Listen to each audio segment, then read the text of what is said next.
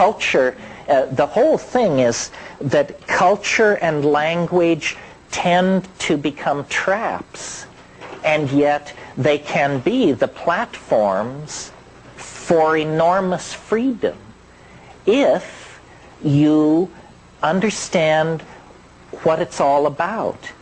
And what it's all about is you. You are the center of the mandala. You are not marginalized in any way. And the message that the culture gives us is that we are marginal.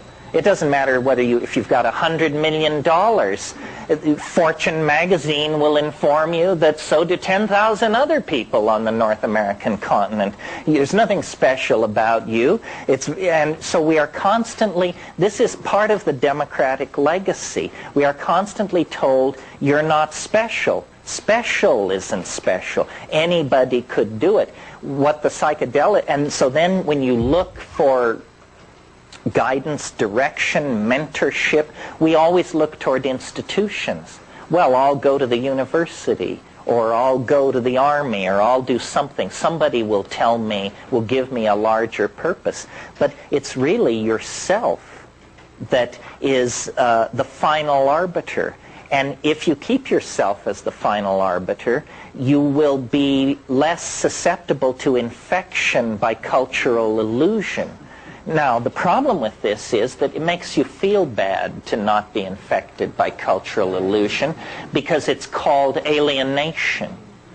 You know, but this is, I can't solve all problems. The reason we feel alienated is because the society is infantile, trivial, and stupid.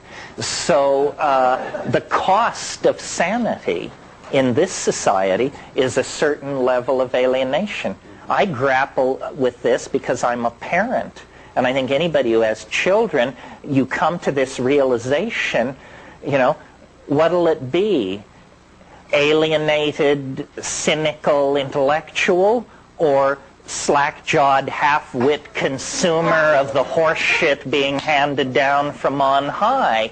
There is not much choice in there, you see, and we all want our children to be well-adjusted. It's unfortunately there's nothing to be well-adjusted to, so that's a real problem. It's almost like we've been inoculated here for this culture.